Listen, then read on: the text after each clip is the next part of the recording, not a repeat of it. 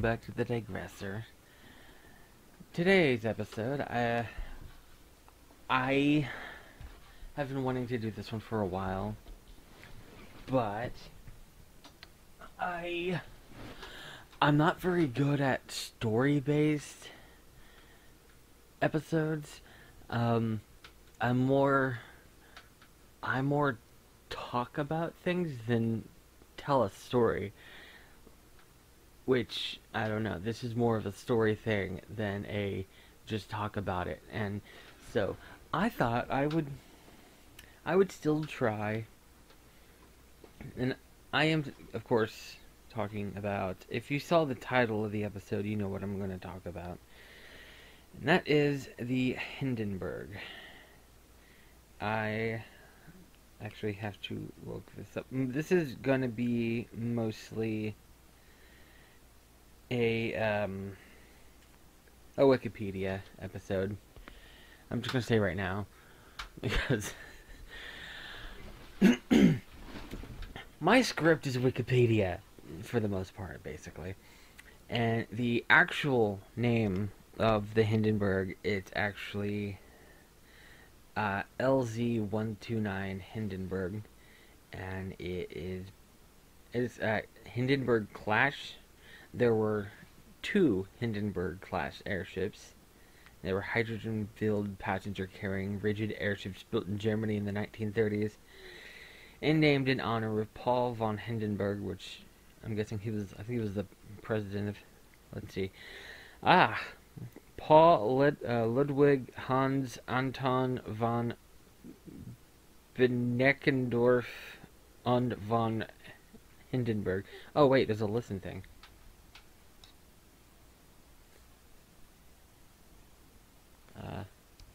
Listen.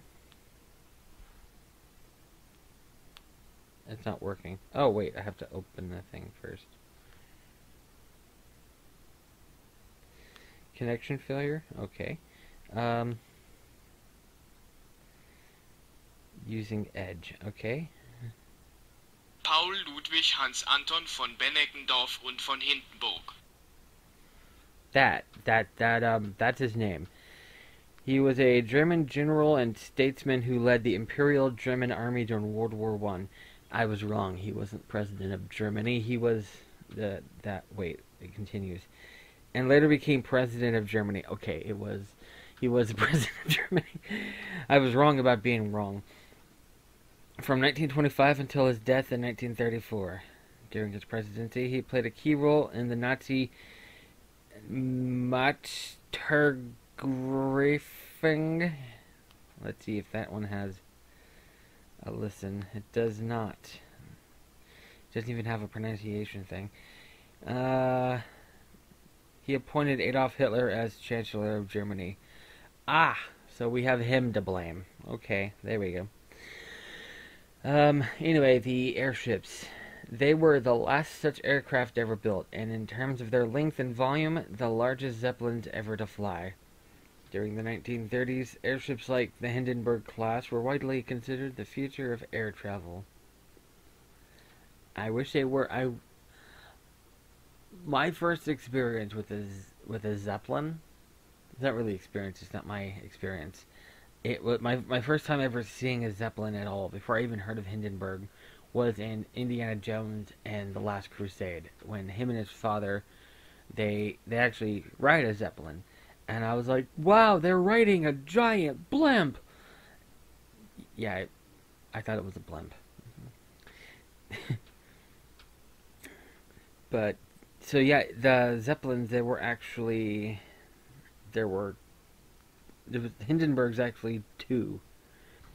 The second one was actually, the one that I'm going to talk about is actually the first Hindenburg in the Hindenburg class. And the second one wasn't even called Hindenburg. It was called the LZ-130 Graf Zeppelin. And I just gotta pop up and go away. Anyway, says that it never operated on a regular passenger service and was scrapped in 1940 by order of Hermann Göring. So there were two airships in the Hindenburg class, but the second one never actually launched. So yeah, that one pretty much was only one ever released. There's a picture of it. I'm gonna put it in the video version. There's a picture of it. I don't know if it ever flew. I'm gonna look in the thing. Oh, apparently there were 30 flights. So I don't know. Oh, let's see. Operational history. In total, the Graf Zeppelin made 30 flights, covering 36, 550 kilometers and a total airtime of 409 hours. So it did fly. Wait. So the maiden voyage was on 14th of September 1938. The maiden voyage took place immediately after the christening of the ship under the command of Eckner. Let's see who that is. I think I know who they're talking about. He's like the guy who designed the Zeppelins. I gotta find his name. Let's see. The Zeppelin, look at the Zeppelin. I don't see. Zeppelins were actually named after a person. Ah, that's something I didn't know. It's named after Ferdinand von Zeppelin. Let's look up his Wikipedia. He died in 1917. He was a German general and later inventor of the Zeppelin rigid airships, founding the company Luftschiffe. No, not gonna. Most of these words are in German, and I'm not gonna try to pronounce them all. I know that Urquhart, person. Hugo Eckner. There he is. He was the manager of the Zeppelin company, whose first word I can't pronounce, during the interwar years, and also the commander of the famous Graf Zeppelin for most of its record-setting flights. So, yeah. Go back to the main Hindenburg that I was talking about.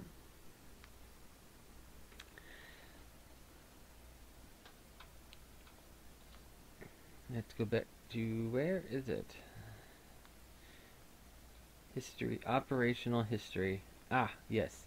So, use of hydrogen instead of helium. Helium was initially selected for the lifting gas because it was the safest to use in airships as it was not flammable. One proposed measure to save helium was to make double gas cells for 14 of the 16 gas cells. An inner hydrogen cell would be protected by an outer cell filled with helium, with vertical ducting to the dorsal area of the envelope to permit separate filling and venting of the inner hydrogen cells. At the time, however, helium was also relatively rare and extremely expensive as a gas, as the gas was available in industrial quantities only from distillation plants at certain oil fields in the United States. Hydrogen, by comparison, could be cheaply produced by any industrialized nation, and being lighter than helium also provided more lift. Because of its expense and rarity, American rigid airships using helium were forced to conserve the gas at all costs, and this hampered their operation. So, they could have used helium, but it was kind of expensive. So, operational history of the Hindenburg, launching and trial flights. There's a picture of it in. There's Hindenburg on its first flight on March 4th, 1936. The name of the airship was not yet painted on the hull. 5 years after construction began in 1931, Hindenburg made its maiden test flight from the Zeppelin dockyards at Friedrichshafen on March 4th, 1936, with 87 passengers and crew on board. These included the Zeppelin Company chairman, Dr. Hugo Eckner, as commander, former World War I Zeppelin commander Lieutenant Colonel Joachim person. Representing the German Air Ministry, the Zeppelin Company's 8 airship captains, 47 other crew members, and 30 dockyard employees who flew as passengers. Harold G. Dick was the only non-company representative aboard, although the name Hindenburg had been quietly selected by Eckner over a year earlier.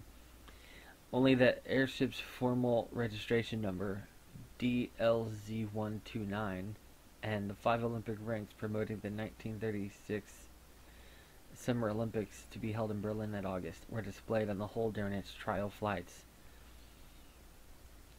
As the airship passed over Munich on its second trial flight the next afternoon, the city's Lord Mayor, Karl Feilner, asked Eckner by radio the LZ-129's name, which he replied Hindenburg.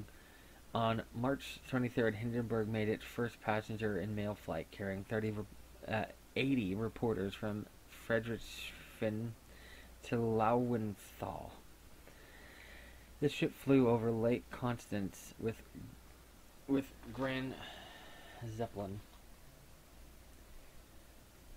The name Hindenburg, lettered in 1.8 meter, it's 5 foot 11 inch high red script, designed by Berlin advertiser George Wagner, was added to its hull 3 weeks later before the Deutschlandfurt on March 26. No formal naming ceremony for the aircraft was ever held. I actually read somewhere, and I don't see it on here, that Hitler wanted the name of the ship to be Adolf Hitler, obviously, because it's himself. Can you imagine how different history would be? It'd be hard to report that, and it would be hard to talk about that. I would have to name this episode something else. It's like the LZ-129 Adolf Hitler or something, because I don't want to call it Adolf Hitler. It's like, well, you're talking about that guy? Like, no. And I lost my spot because I went up looking for where the name was. Yeah. Let's see. But yeah, one thing I haven't mentioned yet is it was basically a Nazi propaganda ship for the most part. The Hugo Eckner guy, who was like a huge deal. He actually, he was German. He worked in Germany. He wasn't too fond of the Nazis, and but the Nazi party, they actually helped fund the Zeppelin. So kind of as a compromise, he had to put the swastikas on the tail fins of the Zeppelin, which, yeah, not exactly the best thing, but yeah.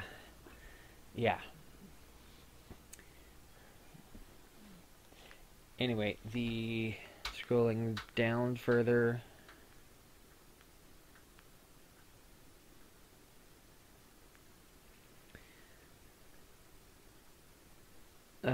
Where am I? Although designed and built for commercial transatlantic passenger air freight, notification. Although designed and built for commercial transatlantic passenger air freight and mail service at the behest of the Reich Ministry for Public Enlightenment and Propaganda, Hindenburg was first pressed into use by the Air Ministry as a vehicle to deliver Nazi propaganda. Oh, if he just kept reading, I wouldn't have had to stop to explain that. On March 7th, 1936, ground forces of the German Reich had entered and occupied the Rhineland, a region bordering France which had been designated in the 1919 Treaty of Versailles as a demilitarized zone established to provide a buffer between Germany and that neighboring country. In order to justify its remilitarization, which was also a violation of the 1925 Carnot Pact, a post hoc referendum was quickly called by Hitler for March 29th to ask the German people to both ratify the Rhineland's occupation by the German army wow, and to approve a single-party list composed exclusively of Nazi candidates to sit in the new Reichstag. The Hindenburg and the Graf Zeppelin were designed by the government as a key part of the process.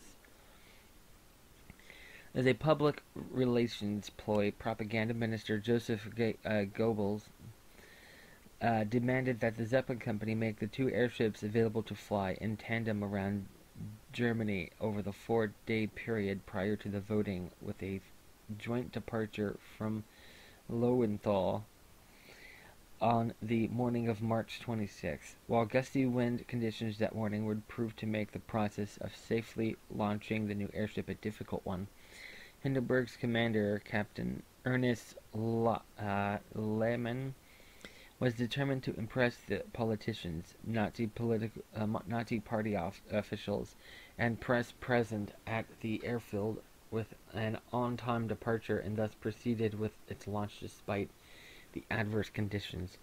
As the massive airship began to rise under full engine power, she was caught by a 35-degree crosswind gust, causing her lower vertical tail fin to strike and be dragged across the ground, resulting in significant damage to the bottom portion of the airfoil and its attached rudder.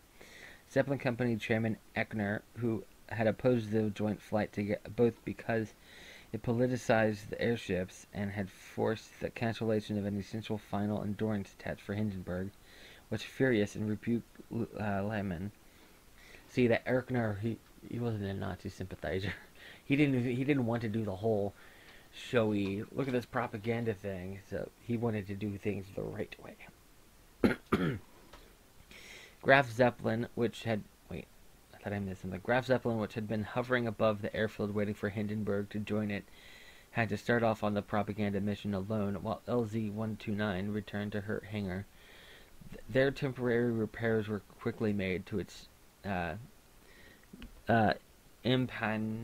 I don't know that word.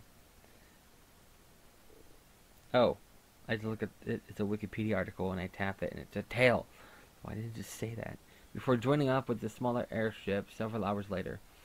As millions of Germans watched from below, the two giants of the sky sailed over Germany for the next 4 days and 3 nights, dropping propaganda leaflets, blaring martial music and slogans from large loudspeakers, and broadcasting political speeches from a makeshift radio station aboard Hindenburg.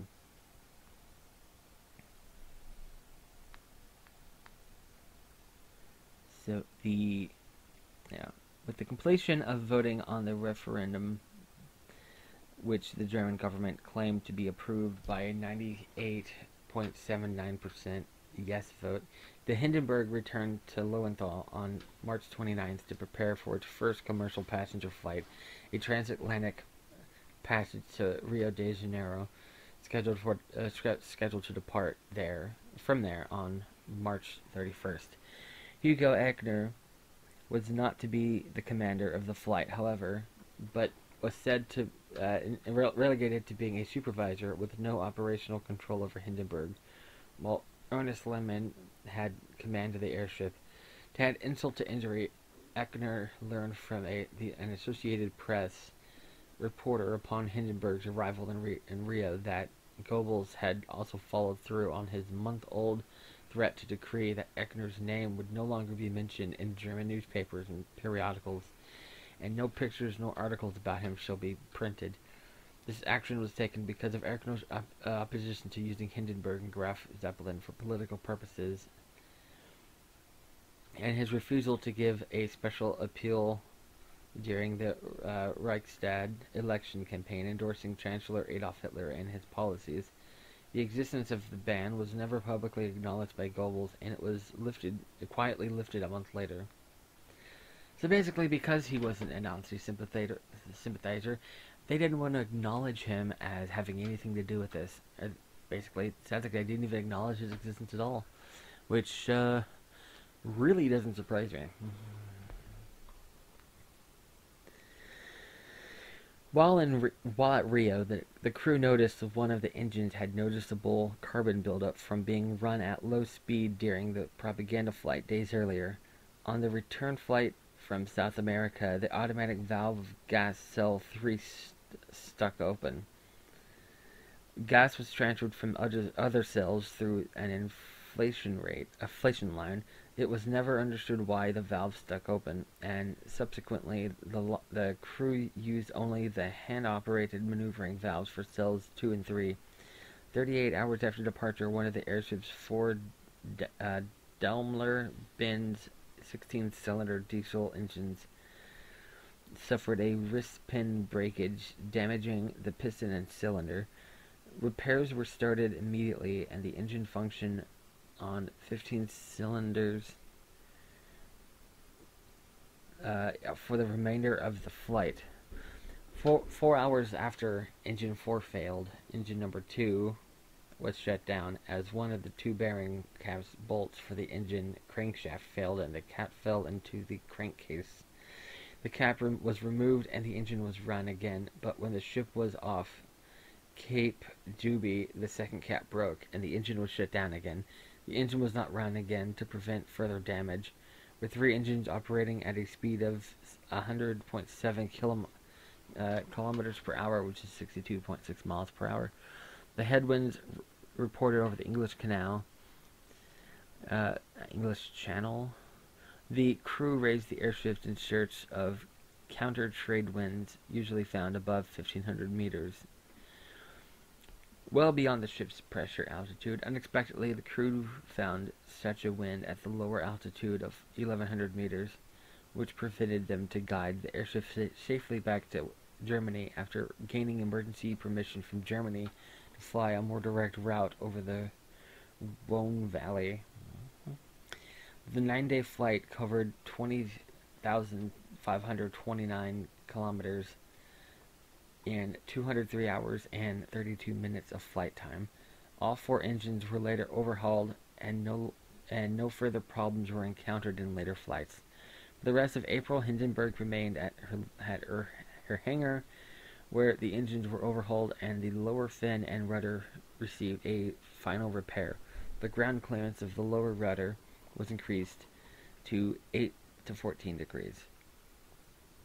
So basically, from the beginning of the transatlantic passenger flights, they were having problems with the Hindenburg, and it sounded like really bad ones.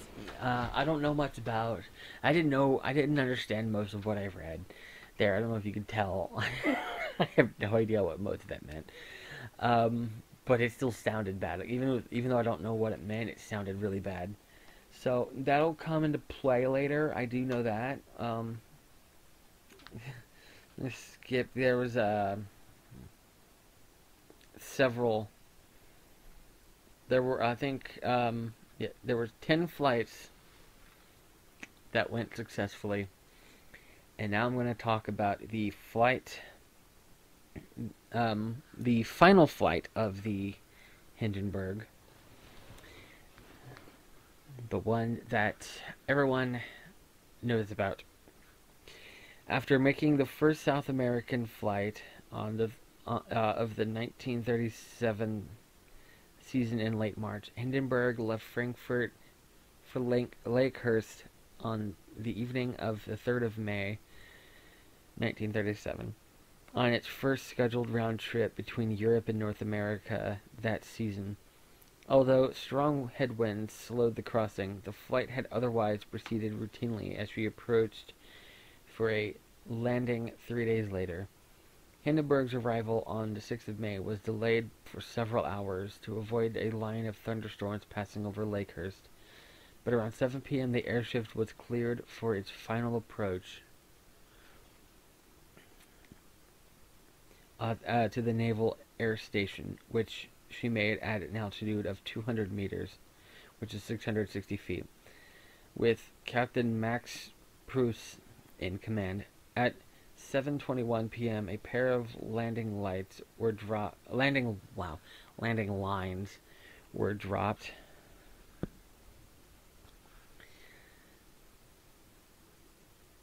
from the nose of the ship and were grabbed hold of by ground handlers. I looked away. 4 minutes later, at 1:25 p.m., Hindenburg burst into flames and dropped to the ground in a little over half a minute. Of the 36 passengers and 61 crew aboard, 13 passengers and 22 crew died, as well as one member of the ground crew. A total of 36 lives lost. Herbert Morrison's commentary of the incident became a classic of audio history. And I know I never do this in my episodes, but I'm actually going to insert the audio clip of his very famous reporting into this. If you're watching the video version, I'm going to include the actual video clip with the audio. Now, this clip has always been, it's been parodied and memed, and, you know, it's turned into a joke. People jokingly say, "Oh, the humanity," all the time. I grew up, before I even knew it was part of this, I would hear people say that as a joke, and I'd see it in, like, Tiny Toons and, like, all these other things. But then you actually, if you listen to where it originated from, you're like, why are people joking about this? It's kind of, like, especially, like, you see what he's looking at, and you hear it in his voice, and then people make fun of it. But anyway, here is the famous recording. It's starting to rain again. The rain had cracked up a little bit. The back motors of the ship are just holding it just enough to keep it from... It bursts into flames. Get it started. It's fighting, and it's crashing. It's crashing terrible. Oh, my. Get out of the way, please. It's bursting into flames, and it's falling on the mooring mast and all the folks between it. This is terrible. This is one of the worst catastrophes in the world. Oh, it's like 400 or 500 feet into the sky. It's a terrific crash, ladies and gentlemen. The smoke and the flames now, and the flame is crashing to the ground, not quite to the mooring mast. All the humanity and all the passengers screaming around it. I told you, I can't even talk to people. There's friends around there. I can't talk, ladies and gentlemen. Honest, it's just laying there, a massive smoking wreckage. And everybody can't hardly breathe and talk and screaming. Lady, I'm sorry. Honestly, I can hardly breathe. I'm going to step inside while I cannot see it. Charlie, that's terrible. Listen, folks, I'm going to have to stop for a minute because I've lost the voice. This is the worst thing I've ever witnessed.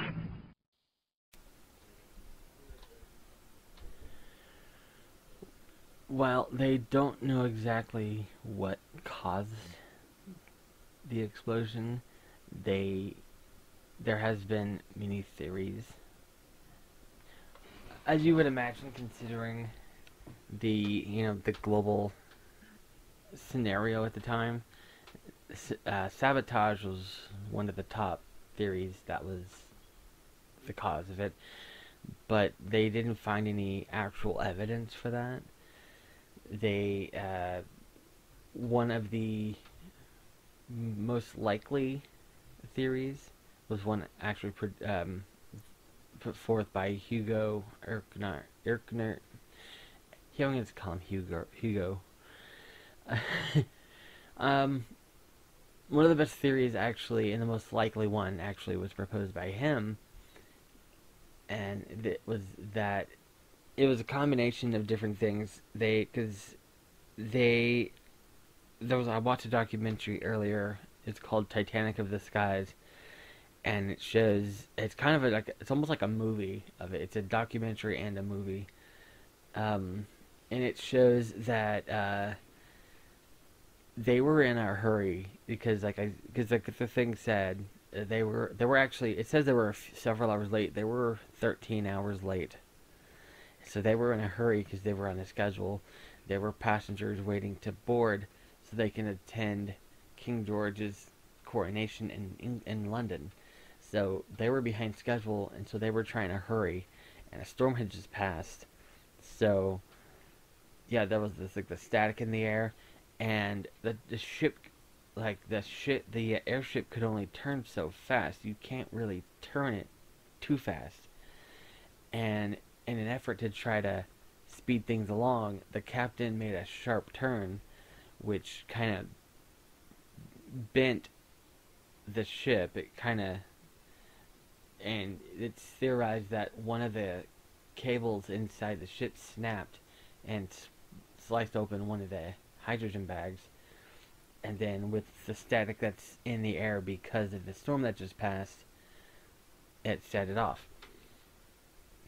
In the documentary, and I'd seen this before, one of the crew people on the ground actually noticed near the tail that the outer covering was fluttering in the wind, like there was like gases underneath trying to escape moments before it exploded.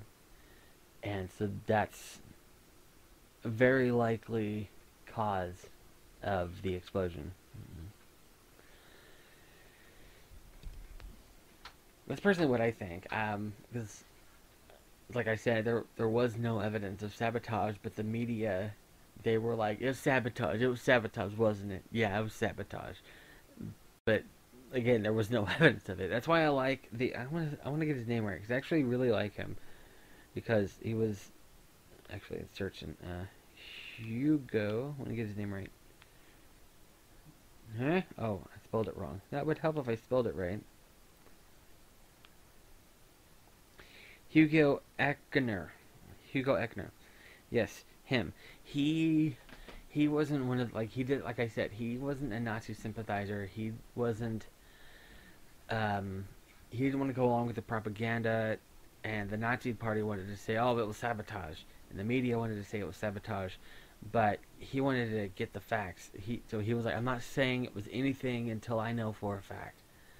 And so he looked at the evidence and made his conclusion based on evidence, not on, we want it to be sabotaged so, we can go to war, there's sensationalized or whatever. So, yeah, and it has a section here, Hindenburg in media. I know there was a movie made, I think it was like George C. Scott, or, I don't know, let me see. The Hindenburg is a 1975 film inspired by the disaster, but centered on the sabotage theory. Some of these plot elements were based on the real bomb threats before the flight began, as well as proponents of the sabotage theory. The actual model from the movie is now on permanent display in the National Air and Space Museum in Washington, D.C. It doesn't say who's in it. I'm pretty sure it was a George C. Scott movie. Yep, George C. Scott. I didn't really like the movie, though. I did see it long time ago. It gets to, like, the whole movie, I don't remember most of it. I only remember the ending, because that's what I was waiting for. I was waiting for the dramatized version of the event that we know. And it gets to the very end, and it shows, I think, like, George C. Scott's character is, like, right there where the explosion is. And then it cuts to that famous footage, the black and white footage of the explosion. And then the credits roll, like, no, stop it. So, I didn't really like it. Actually, I'm gonna look at the, I'm gonna look at the reviews of the movie. Historical accuracy, Although the film was largely accurate to its setting, there were numerous differences between the film and reality. Some aspects were added for dramatic purposes. The scene when the port fins fabric rips did not happen to the Hindenburg, but a similar event happened on the Graf Zeppelin during its first flight to America in 1928. Additionally, although the Hindenburg did have a specially constructed aluminum Blunter baby grand piano aboard for the 1936 season. It was not aboard the final flight in 1937. While the interior is bad. Okay. Now it's just nitpicking. I'm looking at reception. Although well received by the public as typical disaster movie fare, critical reception for the Hindenburg was generally unfavorable. Roger Ebert's one-star review from the Chicago Sun-Times dismissed it as a failed project, writing, "The Hindenburg is a disaster picture, all right. How else can you describe a movie that cost $12 million and makes people laugh out loud at all the wrong times?" Yeah. Okay, let's see. Let's go to the plot of the movie here. Scrolling up. Okay, plot. I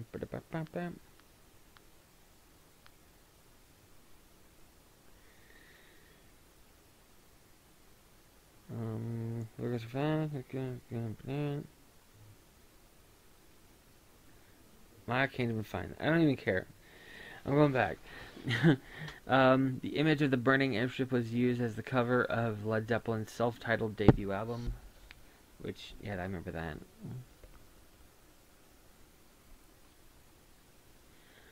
that. Charlie Chan was a passenger aboard the Hindenburg in the film Charlie Chan and the Olympics. I don't know that film.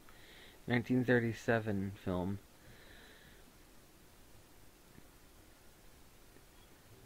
Okay, so that's the only time they need to make a new movie. That would be really cool.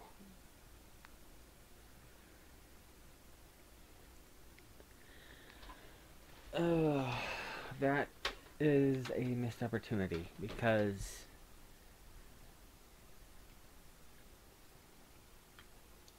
a lot of people don't even know like much about the Hindenburg because I was telling some people that I was gonna do this episode, and they're like, "What's the Hindenburg?" They know a lot of people know the Hindenburg as the explosion picture and the humanity, but they don't know like anything about it, like the fact that it was German. It wasn't its first flight.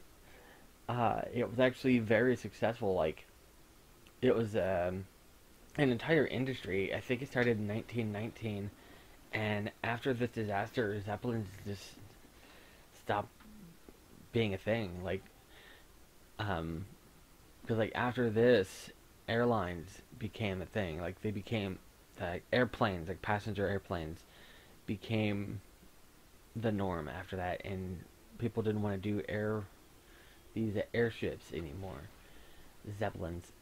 But I think they should still have them, like not as I don't know, like a fun thing. Like, could you experience what a Zeppelin is? Because apparently, I've flown in a plane, and those things are like very bumpy.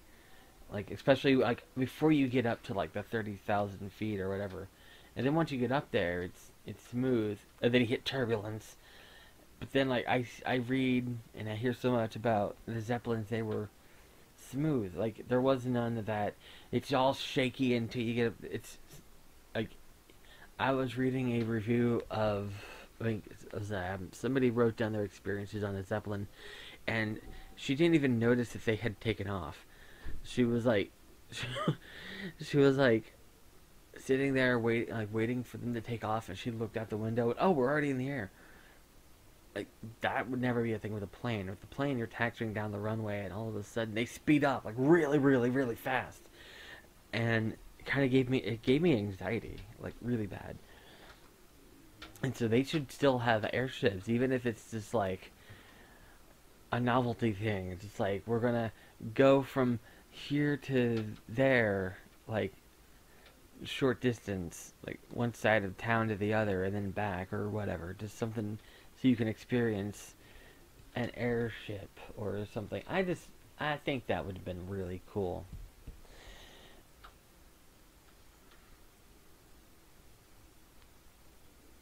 And going back to the Led Zeppelin album, yep. That is their cover. I actually remember that. That's actually when I didn't know, like my first time I ever saw anything with Hindenburg was that cover, and I didn't know that it was an actual thing. I just thought I didn't know what a Zeppelin was. So even now, when I hear Zeppelin, I think Led Zeppelin. And so when I found out that when first time I heard about Hindenburg, I was like, "What's that?" And someone showed me the famous picture, like, "Oh, that's the album cover." And they're like, "No, they took this picture and made it the album cover." What?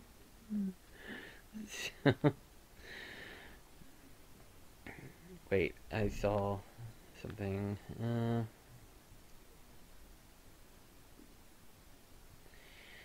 I'm confused. Oh. Okay, well, the artwork. I'm going to read the artwork section of the album cover.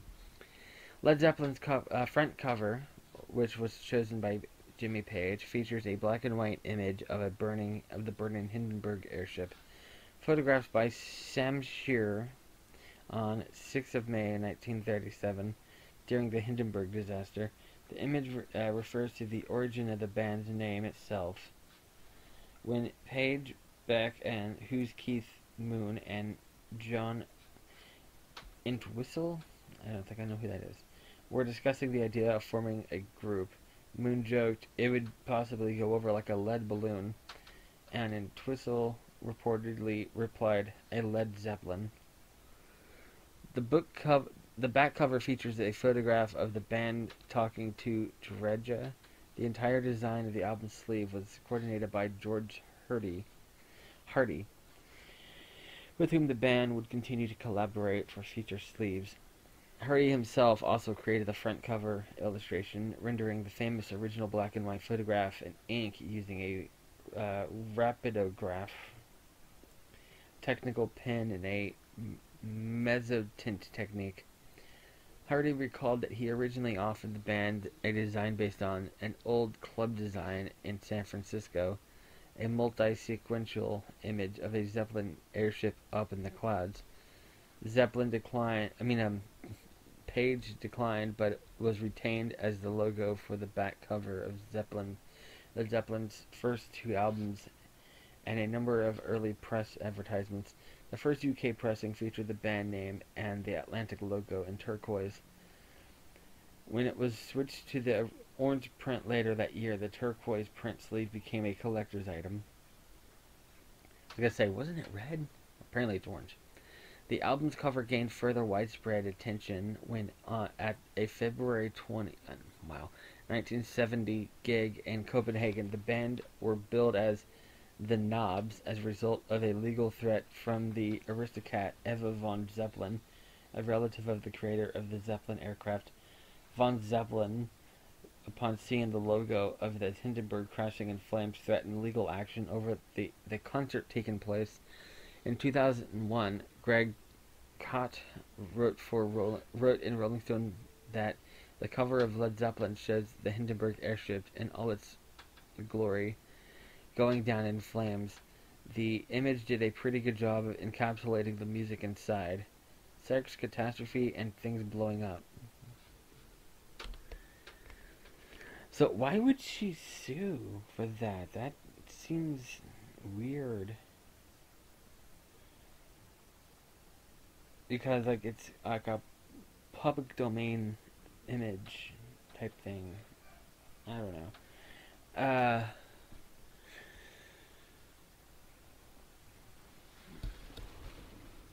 And that's all I got for that.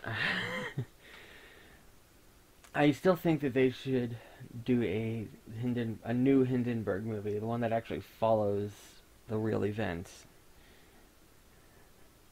That would be really cool. I actually, I saw a video years ago showing the that hangar in Frankfort, New Jersey. Now it has it still looks the way it did back then, and they have a plaque there, and then in like on the ground where the Hindenburg laid, there's now like there's cement and like the names of all the people that died and like a memorial thing there. It looks really cool, and I want to go. It would be really nice to go there. But yeah, that's all I've got on this subject. I will end this now, and yeah, bye.